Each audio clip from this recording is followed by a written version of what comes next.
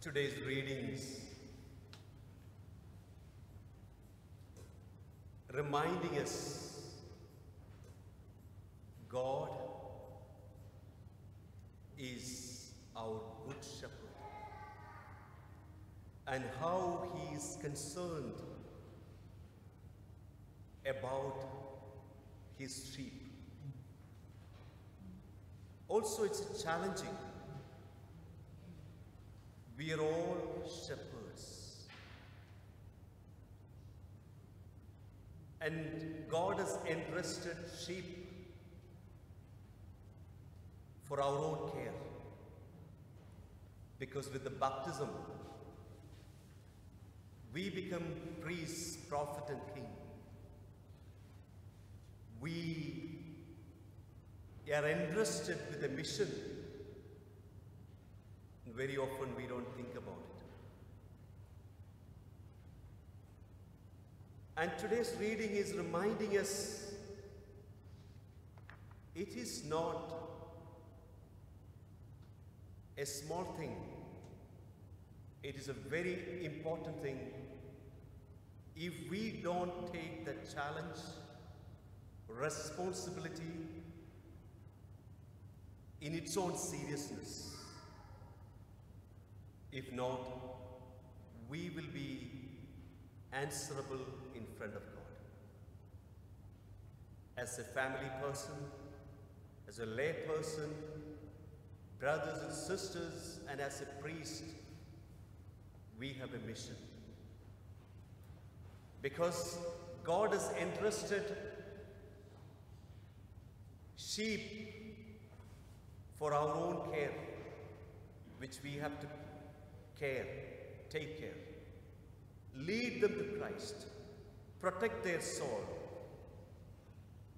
That's the mission God has entrusted all of us to do. The first reading we heard from the book of Prophet Jeremiah spoke about how the leaders of their community destroyed their sheep.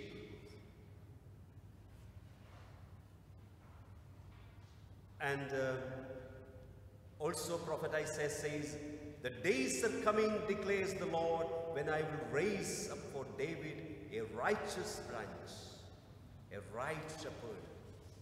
And the responsorial psalm we heard, "The Lord is my shepherd, there is nothing I shall want." The real, true, good shepherd. And St. Paul said about in Ephesians chapter 2, the real shepherd, Jesus himself became. And today's gospel, it's a very beautiful gospel. One of the gospels passage I really like. Because Jesus said, sometimes we can be careless in everything we do. And we don't take care of ourselves. Selfishness, no, self-care is not selfishness. If we don't take care of ourselves, we won't be able to take care of others. Because Jesus said, love your neighbor as yourself. That means if we don't love ourselves, we won't be able to love our neighbor. Charity begins at home. Everything begins from our own personal conversion and personal relationship with God. It's two-sided. The duty of the church is always teaching, at the same time nourishing. Eucharist, every time when you come, you hear the word of God. At the same time, the Lord is also spiritually feeding us. So Jesus said to his disciples, the disciples said, "We are so busy, too many things are going on." But Jesus said, "Come away, by yourself, be yourself to a lonely place and rest for a while. Rest and relaxation is part of God's plan and very much at the heart of Christianity, the spirituality which Jesus has designed for all of us. We need it. If we don't do that, we will lose the rhythm of life, balance of life. That is why we know that Sabbath. God created everything and God said, now rest. And rest is also associated with connection with God, communion with God who created us. That's the time we communicate with the Lord. And sometimes today's world, we are not getting quality time for ourselves. We are not realizing it because we are so distracted with our many gadgets and many things. In a way, the devil is not allowing us to spend time for ourselves.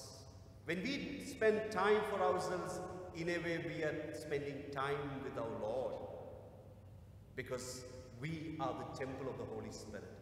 God created us for His greater glory. And that's the way we become true missionaries. I already mentioned Brother Shaji, who died at the age of 27, 26. What a great missionary zeal he had. And before his death, 5 days before, he told me, look at, I have given all my life to Jesus, why can't you give your life? It was quite challenging, but I accepted the challenge. And God rewarded with 100-folds or more.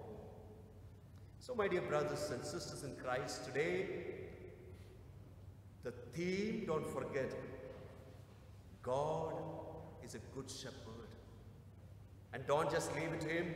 Don't just leave it, that mission to only just for the priest or someone who is, doing a mission work, but we are all missionaries. God has entrusted many souls in our care.